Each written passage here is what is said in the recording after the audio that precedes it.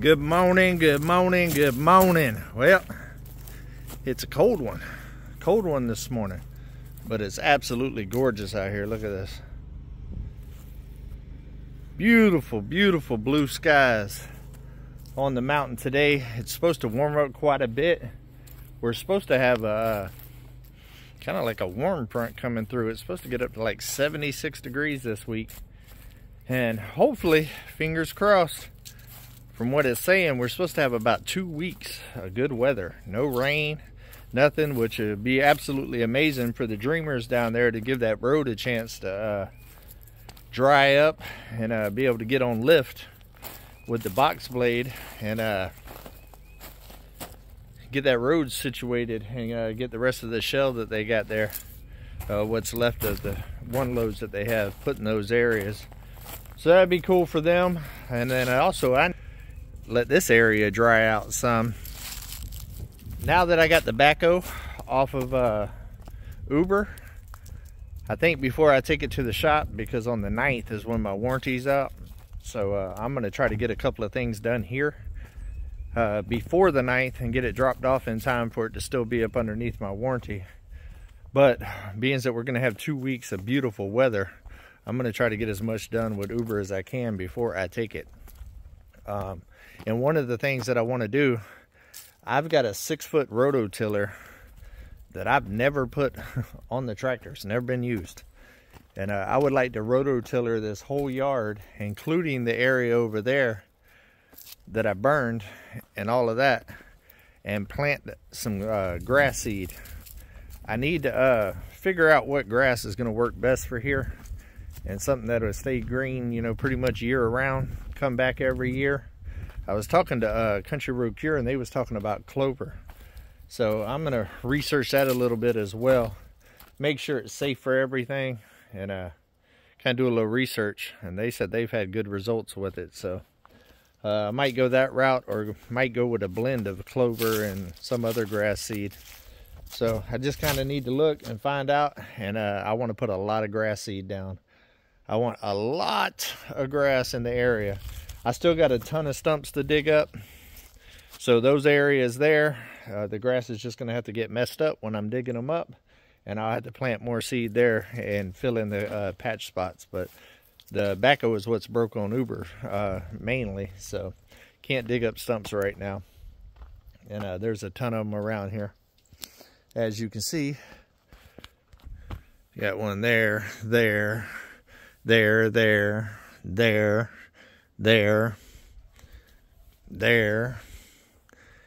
and also a couple more down there that I need to get. But I would like to get grass seed started. It looks like I don't think we're going to have any more major winter issues and stuff this year. And it would be nice to get rid of all this mud and stuff around here and actually get grass. I had grass for about a month in the summer, and it completely got scorched. I don't think it was the right type of grass, but it looked amazing when it was there. And I sure would like to see that again more on a full-time basis. And now that I got everything cleared out over there, if I can get grass all back in there too, it'll absolutely look gorgeous here on the mountain. It's been a very, very productive couple of weeks, guys. I have been non-stop. And I'm out here today about to get it. I didn't take yesterday off. I took yesterday off, a day off from actually filming and keeping it real. But I was actually getting it. I built the chicken coops yesterday and got the chickens on the mountain. And actually I had my first, I put on the community post on Come On Homesteading today, the breakfast that I made today with the eggs from the chicken. Kind of give y'all a kind of look back there. It's right there. Can't show it yet. That video is going to be about a week before it comes out. I've been filming so much and doing so many projects. I have got a ton of footage and about 4 or 5 different projects that I've been working on. I've been filming them all at the same time. So yeah, I got a lot in the can right now to edit. So I think the next video on Come On Homesteading is going to be the burn video. I will actually be finishing up one little thing today out there with that with Uber, just kind of cleaning up the area a little bit, but it's officially all burnt. And that way I can get that video out, and then the following one will be the final build of the kitchen. And then also I have trimmed the bathroom completely out, made all the trimming, did the whole bathroom. That's filmed. I'll be working on filming a little bit more of that today as well, because I am building today. I'm burning some more material that I got, and I'm going to polyurethane it because it needs a day of dry time. And then tomorrow morning I will be building all the custom shelves in the bathroom behind the toilet area and stuff like that for that custom wall of shelves. And then the bathroom's finished. And I'm also in the middle of setting up the kitchen, getting all the canned goods and appliances and all that stuff out there.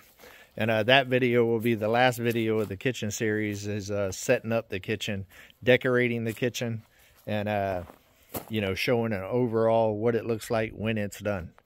But the next video coming out on the kitchen is it being done, all the structures and all that, all the cabinets and shelving and all of that stuff in there, and with some of the appliances in there. But I haven't brought in all the knives and, you know, dishes and canned goods and box food and all of that stuff yet, or any of the little touches that I plan on doing to put it, give it a little something extra. Also, I did end up buying 3 windows. I'll show you, for the tiny house. And what I'm going to do, I'll show you when I'm over here on this side of the tiny house.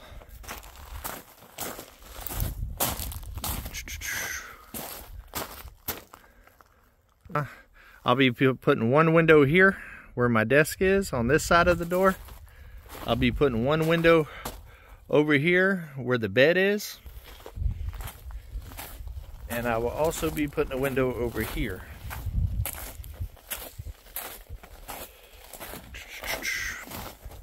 Right there where the sink is in the kitchen. And I got the same style windows that I got. I got one the same size as the bathroom window. That one to go in the kitchen because that's a small area. But then I went up a size for the one in the bedroom area. That way they can also be considered for like emergency exits and stuff, even though there's a door right there. But you can see that's the one for the kitchen.